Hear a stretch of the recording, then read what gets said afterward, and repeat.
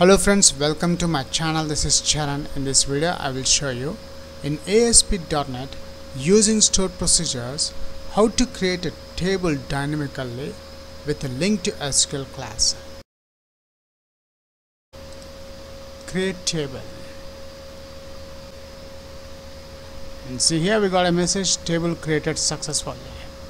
Let's check the results in the database. I'm refreshing the tables folder again, and notice after I refresh the tables we got 4 tables here. The table name is the EMP table, which is this one, EMP table. If you are a first time visitor to my channel, please subscribe to get the latest updates.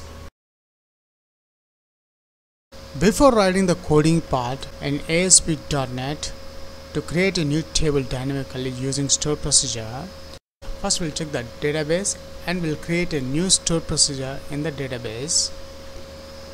I'm expanding the root folder as well as I'm expanding the databases, and notice there is a new DB database which is a user database. I want to create a new table in this database. Let's expand that one as well as the tables folder. Now my aim is I want to add the new table in this database using stored procedure. So to create a stored procedure, notice in this new DB database there is a programmability folder. Expand that one.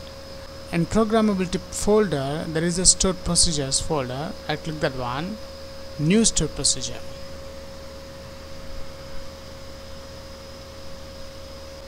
And here we got the default code of the stored procedure. I'm deleting this stored procedure default name, stored procedure name and parameters.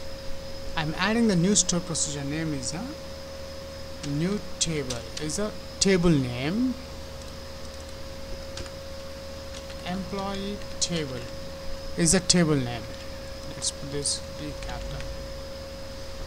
After that, I don't require this statement. Instead of that, I'm adding create table. EMP table is a table name. Let's add the columns. EMP ID integer type, not null. I'm adding primary key as well as I'm adding the identity column for this table 1, 1. The next column name is a employee name and varchar 150. Salary, which is the integer type, and email and varchar 150 semicolon. Let's close another bracket here. That's it. I have written the query to create a table in this stored procedure employee table, and this table contains 4 columns: EMP ID, employee name, salary and email. Let's execute the stored procedure, and here we got a message, command completed successfully. Let's expand the stored procedures, and notice here we got the employee table. This stored procedure name is added. Now the next part in the Visual Studio. Let's open Visual Studio. For this video tutorial I'm creating a new ASP.NET project. Go to File, New, Project, and from the web templates I'm selecting ASP.NET Web Application, and the .NET Framework I'm using 4.6.1. The name of the application is Stored Procedure Table Create LINQ to SQL is a project name. Click OK.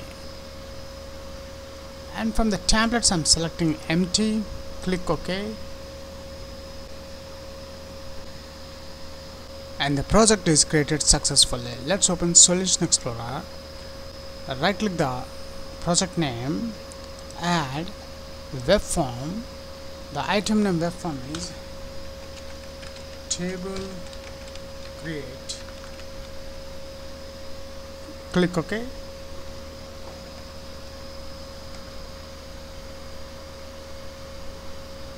And here we got the source page of the newly created table create.aspx page. Now in the source page, between form and due tag, I'm adding a center tag header tags, create a new table using stored procedures with link to SQL. Let's do ASP.NET tutorials. Horizontal line.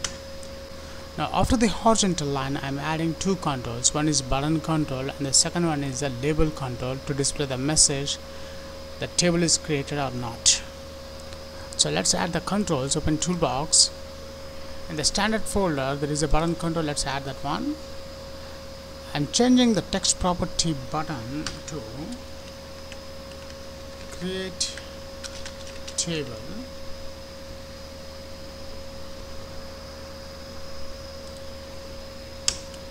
After that, I'm adding the label control. Open toolbox. Here is the label control.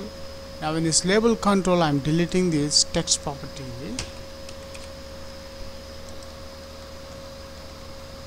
That's it.